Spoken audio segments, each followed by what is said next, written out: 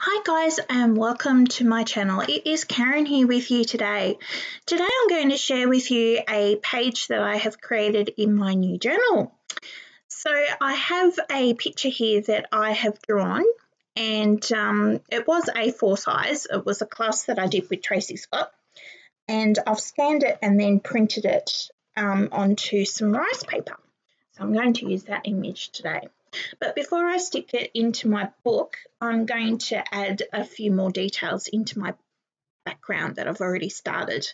So I've got a stencil here from Stamperia, and I'm just adding that into the background.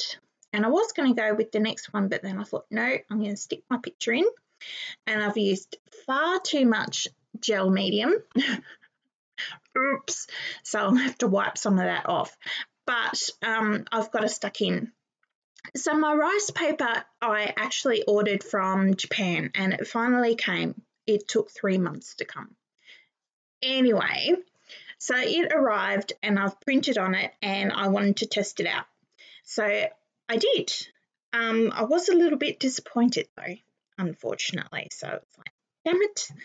I've still got the halo happening around the outside. I was kind of hoping that this rice paper would disappear a little bit more because it's a much lighter GSM.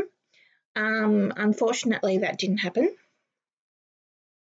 which, was kind of hopeful really because all rice papers are kind of the same. The other thing I noticed is that it peeled a little bit as I was adding my mixed media over the top. So the paint that I've got there is from Paparazzi. So I wanted to add some colour onto my image, so that's why I'm adding in some skin. But later on I get out my pastels from Jane Davenport and it really fluffs up the rice paper. So that was kind of disappointing. Anyway, live and learn. So I'm just altering the eyes on my girl there. I've gone over the black with a Posca pen.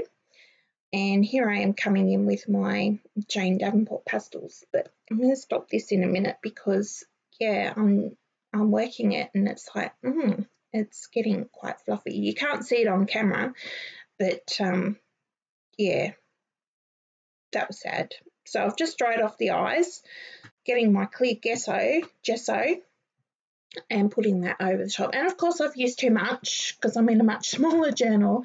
I must remember that. So I'll spread it out over both pages. So once that's dry, I'm not going to have a problem. So now that that is dry, I'm just going to go around to eyes to define those lines a bit better. And of course I couldn't get my pen to work, so then I had to find another one. Anyway, we got there in the end. So I've just drawn in some pupils so she looks a little bit more normal now.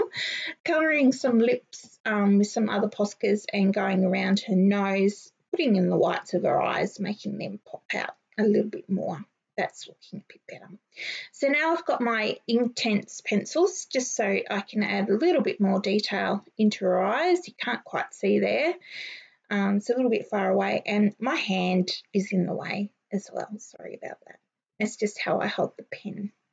I'm really sorry that you can't exactly see what I'm doing. So now that I've got my gesso clear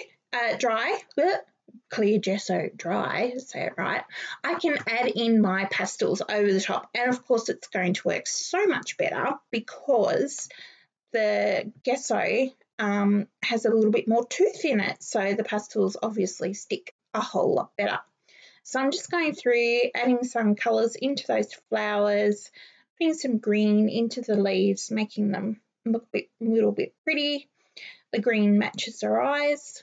And, yeah, I'm really quite happy with it. I really liked, adding the colour in because the pen drawing, it's just a pen drawing that I did with Tracy Scott. You should check it out. It's so cool.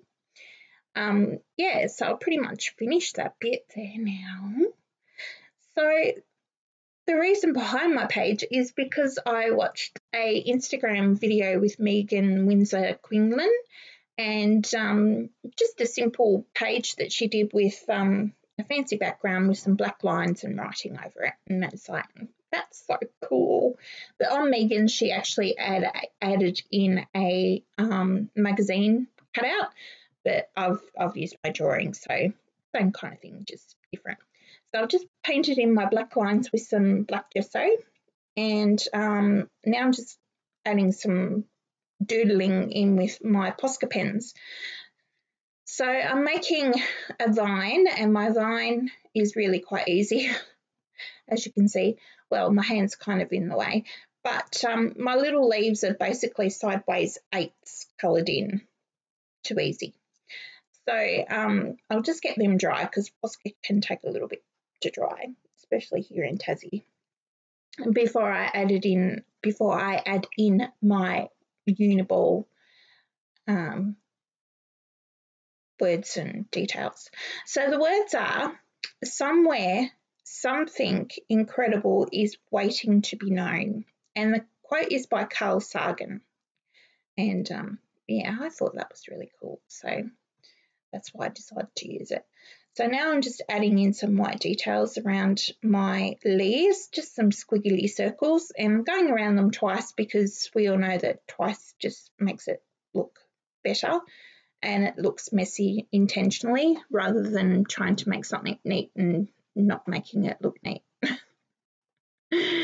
So now I'm just adding in a few little marks, a few little white spots, and I am done. So thank you so much for watching my page here, which was inspired by Megan. I hope that you'll check out her page on Instagram. She has loads of yummy things to look at. And here's some of the close-ups. So till next time, thank you so much for watching. Please like and subscribe. See you later. Bye.